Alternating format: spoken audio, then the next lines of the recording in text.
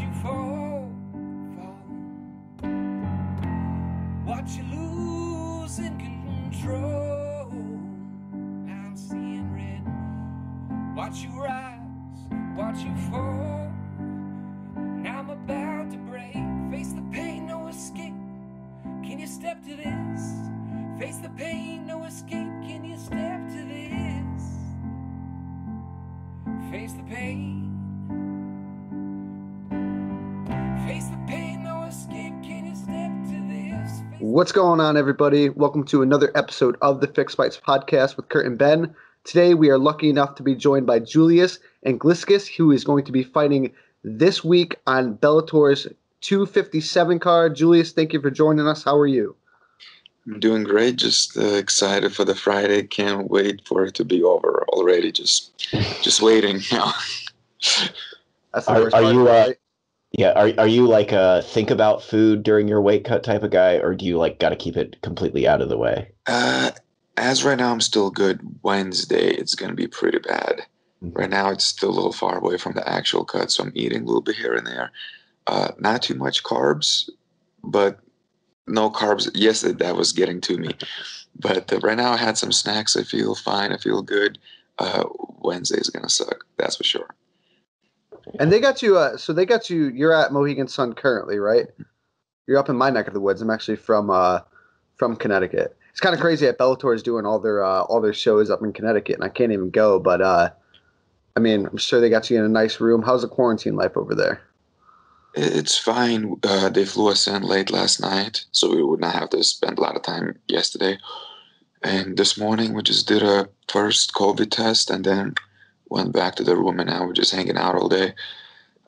They should know the test tomorrow or late tonight. So, and yeah, after tomorrow morning, we can go places, but I mean places only to work out. We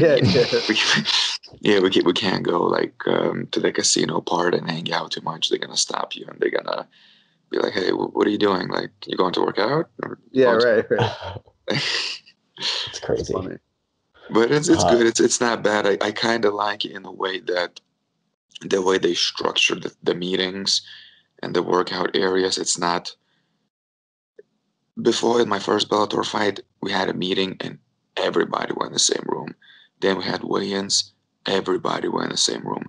Right now, it's just kind of, you don't even see people too much. In my last fight, I came in to weigh in. I came in we have our own little warm-up areas and little workout areas. So I just went there, and they were like, "Oh, Julius, you're one of the first people who are here. Yeah, I'll just come and grab you when it's time for you to weigh in." So it's simple. You're not wandering around. They just get you if they need something. So I kind of like it how simple it became. Nice. Yeah, man. It's kind of like you're like just along for the ride. It sounds. Yeah. Like they take all that choice out of it. Right. So, we obviously want to talk a lot about this upcoming fight, but I kind of want to go back a little bit and just kind of like get to know you, like your background in martial arts and kind of just generally what brought you to MMA. Because I think, as if you keep winning, assuming you keep winning, you're going to get more and more fans with eyes on you that kind of want to know a little bit more about who you are. Yeah, so I started, I think, just like most people. Everybody wrestled. Well, most people wrestled. And after college, I just wasn't sure what else I would do. Like, I loved wrestling, but I hated it. But once it's over, like all the matches, all the excitement, like you just kind of create your own excitement and happiness with all these competitions and experiences. And even though sometimes you hate it, it's something you would miss. You can't live without it. So I just knew, okay, I've been wrestling. I did some karate back in the day. And I just knew I'm going to need to do something. I can't just live without competing. I can't live without that excitement and being on the spotlight a little bit. So I was like, okay, fighting is that new step. Wrestling, okay, most people do it. But fighting is that like something a little bit more extreme. So I just kind of wanted to test myself a little bit. And at the same time, I just want to find out what I'm made of. It's not just like, oh, I'm gonna go fight. And it's like, no, I'm actually curious. Like, can I do this? Can I fight? Can I defend myself? How am I gonna act in weird situations? So I think, I just needed to like prove it to myself. Can I do it? Is there a moment in time where like you answered that question, like, obviously I can do this? Yes, I answered that question, but I feel if I would stop, then that question would come back. Uh-huh. So I feel it needs to just like, I need to stay in it to continuously like answer that question and put some kind of like worth on me. Mm-hmm. And like, In I the need moment, to like, right? I need to like keep training, keep fighting, just like prove to myself that I still got it, because I feel if I would stop, then it's all over. Like people call me a fighter, but like as right now, I still don't consider myself as a fighter. I feel I still need to get like quite a few more fights to like consider myself as a fighter, because I'm looking at all these legends with like such a big records, and they've been fighting for like 15 years or so, and I'm like, damn, like those guys been through a lot, while me, I'm still young in it. So it's like I can't consider myself something that I don't truly believe I am yet. So maybe it's just more respect towards the legends that I put. So I don't know. I think maybe after like maybe 7 more fights, I'll be like, okay, I'm a legit fighter now. So That's a good mindset to have, right? Always hungry, always looking forward, never being content. yeah, just can't be happy with what I got, because same thing with like technique and just training. Like, oh, I performed good in my last fight, I'll perform the same in the next one. I don't have to train now because of how I performed. No, you performed that way because of all the training you did. So you just gotta keep doing, don't stop, and just never be happy with what you got. So, where did you wrestle? I wrestled at 2 different places. I wrestled in upstate New York at college at Brockport. Okay. And then I transferred to St. Louis at Missouri Baptist. Nice. I finished my years there with wrestling, but finished my master's at Lindenwood, which is not too far from Missouri Baptist. And, I was going to say, I think I'm probably a little biased because, I wrestled throughout high school and after. So, for me personally, I think wrestling is definitely the best base for MMA, right? It also, it builds your toughness, it builds your discipline, and then jumping over to MMA, you just already have such a great base. So, obviously, I love always talking to wrestlers and getting their different takes on how it helped them in their careers, after wrestling. Mm-hmm. Yeah, it's. I think it also helped that I did some karate. It gave a little bit. It wasn't too much like actual fighting that we did, but it still gave that. Just because I did it for a while, it gave that nice little base. So when I started training MMA, clearly, pretty much nothing worked that I learned, but it wasn't completely. I didn't have to completely abandon it. I just needed to polish it and take things in consideration while sparring. Because before we just never sparred, we were just like hitting stuff. So hitting stuff alone like gives you a lot of repetition, even though you never used it. You still did a lot of repetition of it. So right now, when we start sparring in MMA, it's like I made lots of mistakes, but once I considered things of like person moving and punching while moving, over time it's like, okay, I was able to use some of the things that I did back in karate. So what was it like when you made that transition from wrestling to MMA? Like it sounds like maybe a lot of stuff didn't work for you, but you're still like an athletic guy, a wrestler. Like what was that like going into an MMA room for the first time? It was definitely different because like slow twitch, fast twitch muscle, for example, in wrestling, it's okay to be stiffer while I had to like, and I was a pretty big guy, like I loved lifting weights, so I had a lot of muscle on me. So all that muscle was just like in like slow twitch mode. I really needed to like learn how to relax. Yeah. Like, because it's completely different. Like we can say like, sure, absolutely, wrestlers can punch, no big deal, but that's still like how you really need to relax. That's a long process. So it took me a while to just like relax and move, and it was just going from relaxing and punching and then to tighten up again and lifting people and trying to take them down. So finding that middle was what threw me off at first. I was like, wow, this seems so easy, but it's completely not. So it was definitely a learning curve, and just different training. My body had to become something that it was not used to. So from watching a lot of your fights, I mean, yeah, you come from a wrestling background, but you also have really good hands. How long did it take you to really get comfortable on the feet, throwing your hands and not just, going for takedowns? So I feel like, some wrestlers transitioning do have problems with that. I think there were a few fights where it was easy to throw hands because I just set the pace. True. And the person wasn't firing back as much. I just went and I was just going. While in my last few fights, like I had to really watch it. With Police, with Jordan Young, they were throwing back, but I was still able to just be one step ahead of them. And it took me a while. It was a lot of hard work, a lot of hard rounds, a lot of understanding that it's okay to be in front of the person. Am I comfortable now? No. In the video, it looks like it is. It does.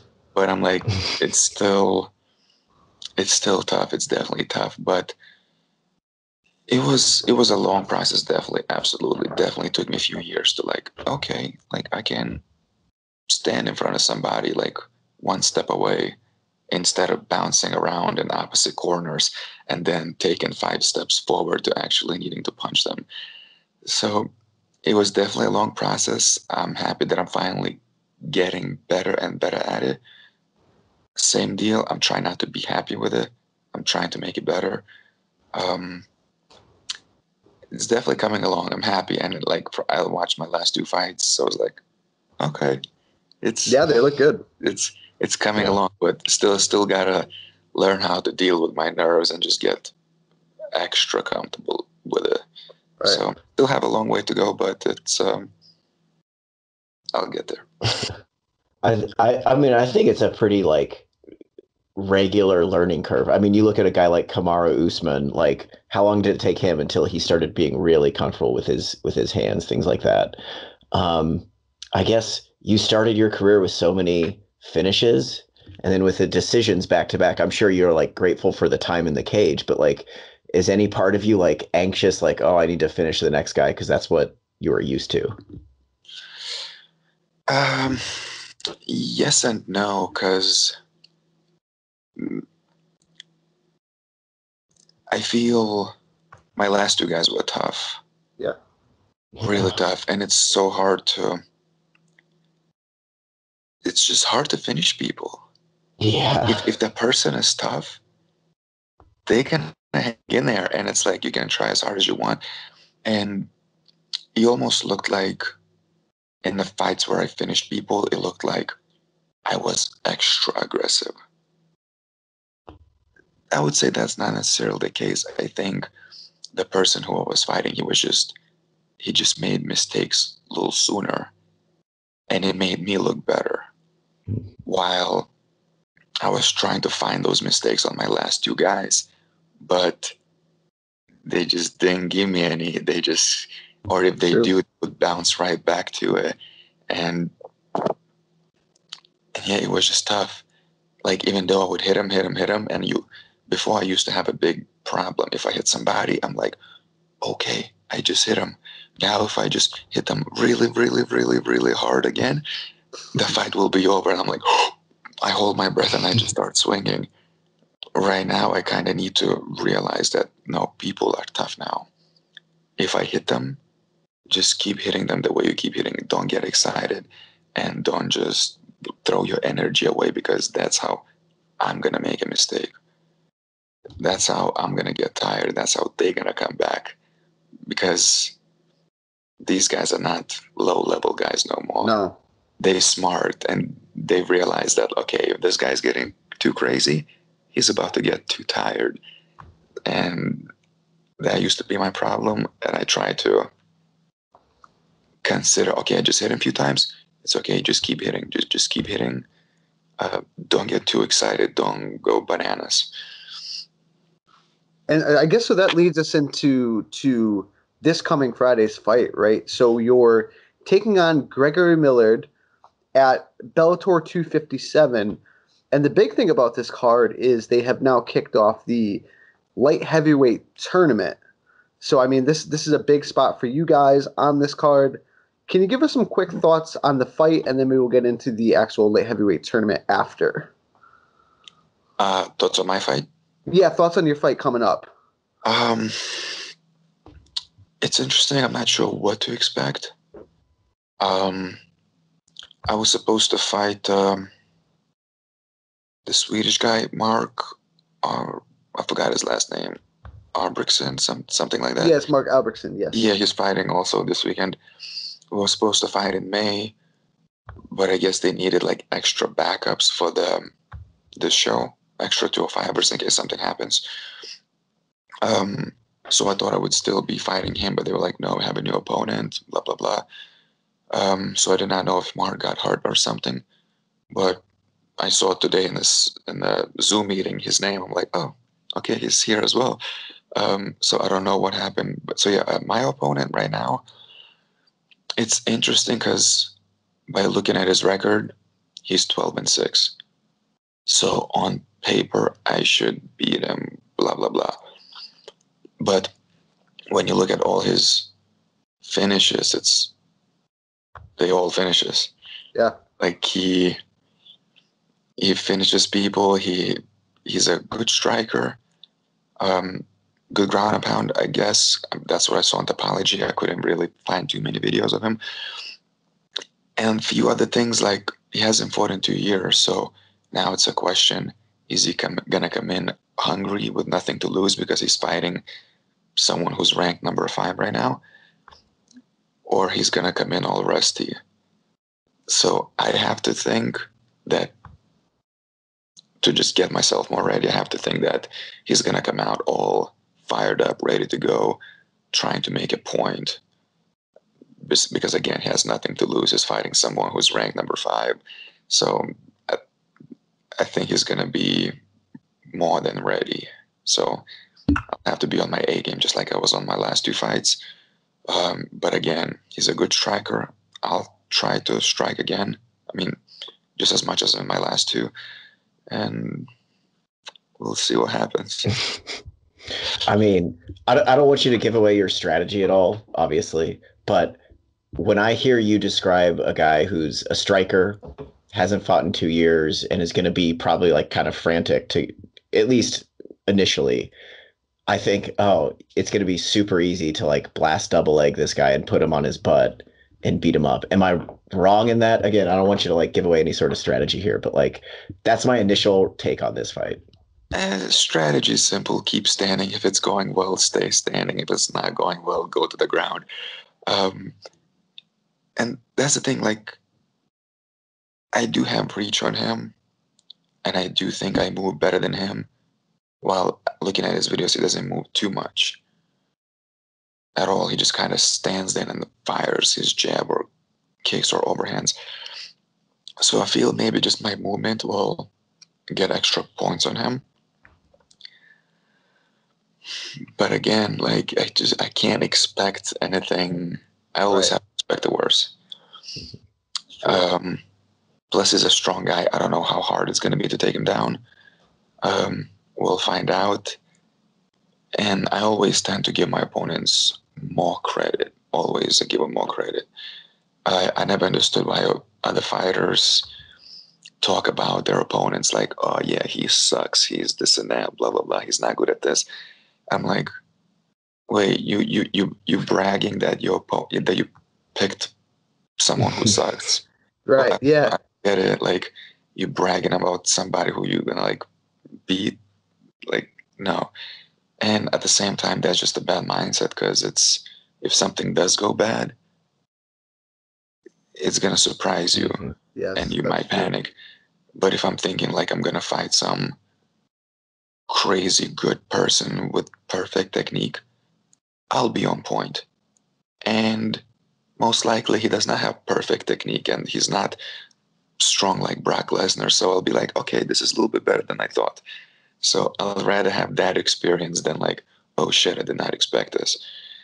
So Are you a big tape study guy? Like before you fight, do you feel the need to watch all sorts of tape on your opponent, or is that something you more leave for your coaches and then you kind of bring it back to the table to drill afterwards? I give it first to my coaches. They like, it's weird. I never trust myself. It's like, Gotcha. look at the guy, and I'm like, damn, he's good. And they're like, no, you're gonna finish him in the first round. I'm like, what? How do you know this? I'm like bad at looking, but they see them and they see me. I can't see myself as I train. So, and I lost my point there. Oh yeah, the film. They watch it first. I kind of watch a little bit later, but I don't get too detailed into it. And we only try to like pick few things, because we only try to see like few things that people do consistently, or like what they're good at. For example, Jordan Young fight. We knew the main thing is gonna be, he's gonna be super relaxed and he's gonna have good boxing, but his main thing is gonna be relaxed, and he's gonna hope that I tire out. My last guy, we knew that, okay, striking is not bad, but I'll be able to deal with it. The only thing I'm gonna have trouble with is wrestling. If I can sprawl, stuff the shot, then we just go back to fighting, and the advantage looks like it's mine. So we just look for like few things, and we just try to take them away, because studying too deeply into it, it's not for the world title. It's not. It's not someone who's best in the world. If someone is best in the world, they're best in the world for a reason, because they do something specifically all the time in every fight. While most people at this stage, we're still learning, we're still changing. So whatever I see in my opponent's videos, I'm probably not going to see this time. But few consistent things that will happen, he just stands still and fires that jab. If you're a little bit further away, he fires those kicks. Wrestling, we couldn't see too much of it. Okay, so we just assume it's good. So we just know he's gonna fire that stiff jab and not move too much. He's like, wait for you to come in, and he's gonna hit you And with try it. to So, fire off power. yeah. Yeah. So we're just aware of that he's gonna swing that jab like hard and stiff. And that's like one of the main things that he does consistent. So if we take away that, after that he just becomes like anyone else. Got you. Nice. I like it. Let's talk a little bit about this tournament, this like the light heavyweight division in general, because I know you said, and we know you are number 5 in the new Bellator rankings. You got the champion fighting on the top of this card. Have you looked at the light heavyweight Grand Prix bracket, and if so, do you have any thoughts, like who are your favorites, what fights are you looking forward to, etc.?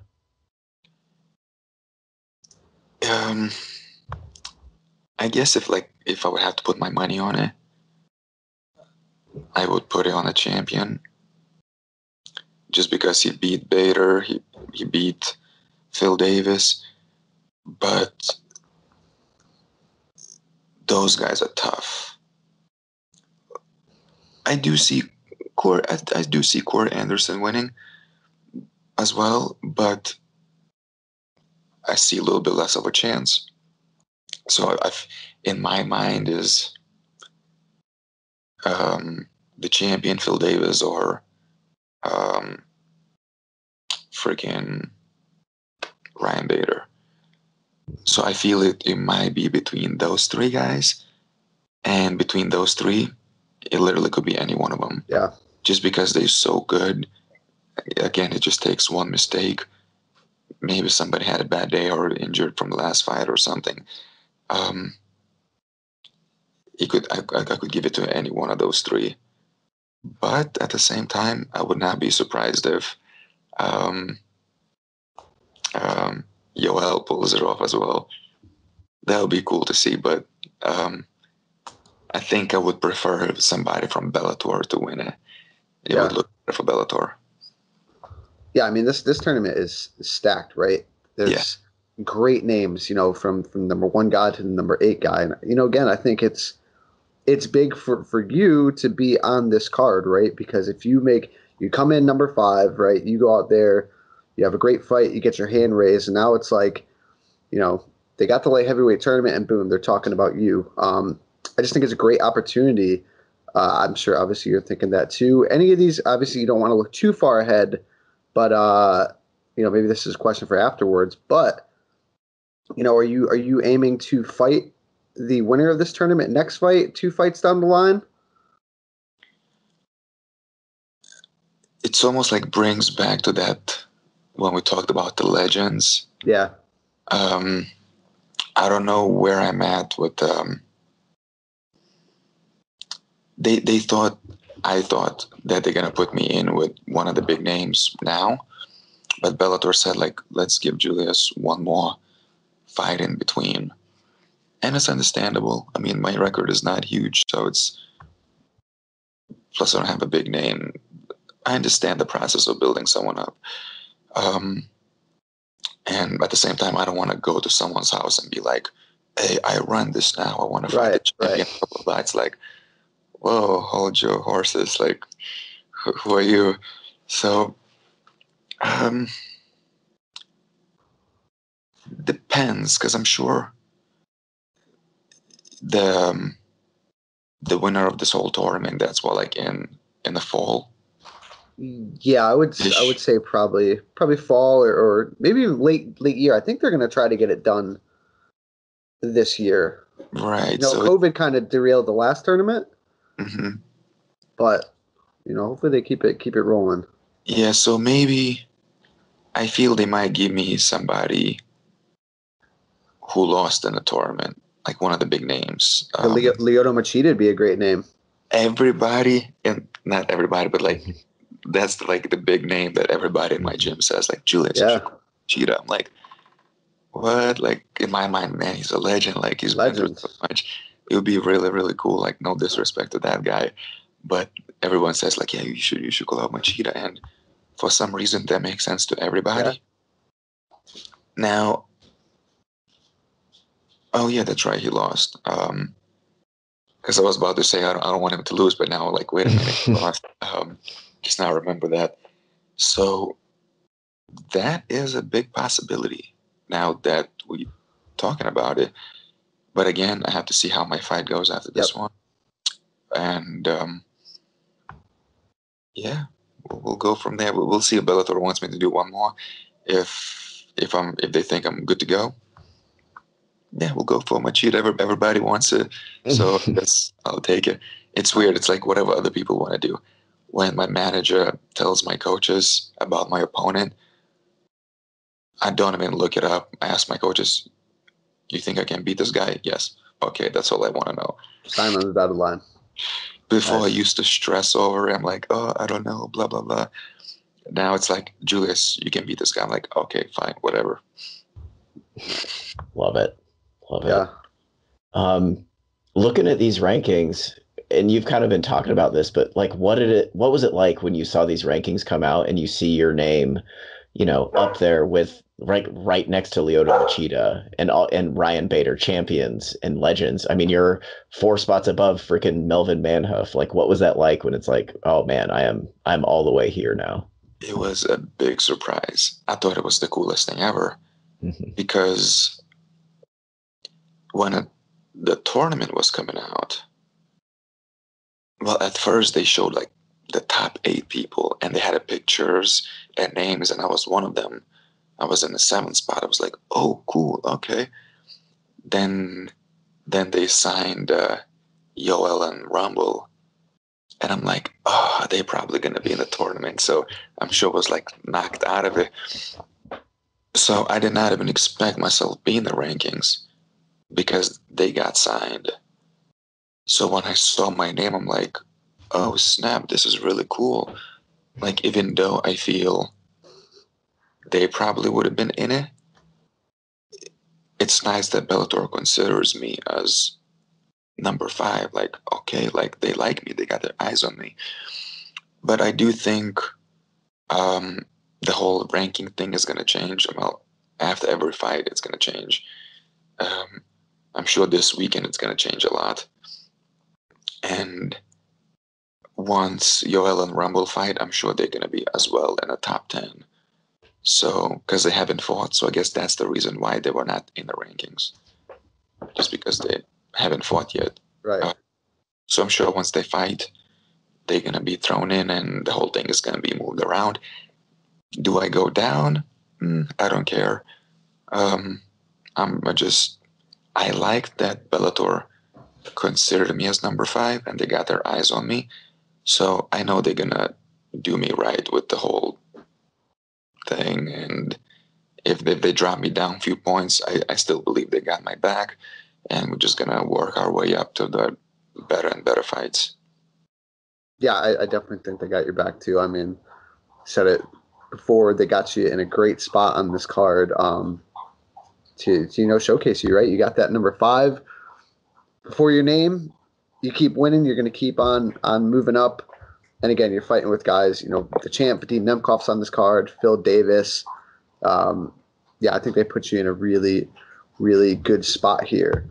Before we get out of here, I guess we got to, Ben brought up this good point. You are a video game guy? Is that true? A little bit. Little bit. I'm like old school game guy. I'm into last year I was like, you know what? I'm gonna download Counter-Strike. The Counter-Strike's an old school game. Yeah, nice. Yeah, nice. And people said like you should get that, like the new one. I'm like, no, gotta get the old school one. Playing the old school one, right? Yeah, there you go. Then throughout the summer I played that Diablo 2. Yep, old school. Yeah, I knew that 3 was there, and like I think 4 is coming out soon, but I was like, no, 2 Diablo 2 was the game. And I played a little bit of the StarCraft, but I suck at the regular mode where you just play against one-on-one, and kids are just too fast right now. I know, right? They're next level, right?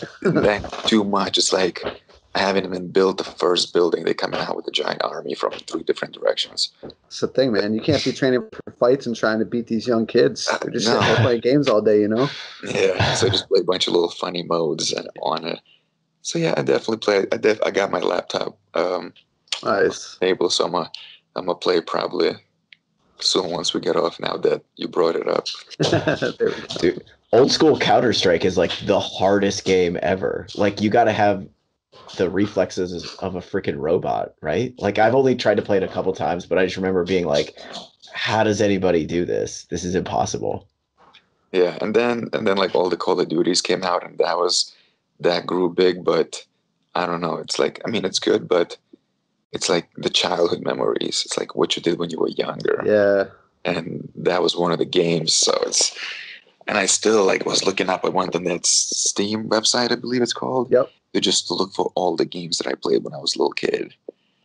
And I was like, oh my God. And oh yeah, the Heroes of Might and Magic too. Nice. Like, well, I was like, yeah, so I downloaded that. I was playing. I feel like a giant nerd now. You got me all excited about video games. We had to ask. I'm a big video game guy myself, so I had to ask. Julius, we really appreciate this. Can you please tell everyone listening where they can follow you, Instagram, Twitter, wherever you are online? Yeah, Twitter, I suck at it. Too much typing. I like the pictures. So it's like you find me on Instagram. Twitter, not so much. Yeah, just my first and last name, Julius Anglickas, JuliusAnglickas. Yeah, please follow me. I try to, this whole fight week, I put a bunch of stories of just like what's happening throughout the day and just little behind the scenes stuff. So even if you don't click the follow, just click the story and see what's happening behind.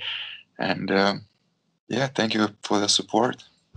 Of course, man. We wish you the best of luck this weekend at the fights. Catch him live, Bellator 257 this Friday night. Julius, again, thank you, man, and good luck. Thank you so much. Thank you. No escape, can you step to this? Face the pain.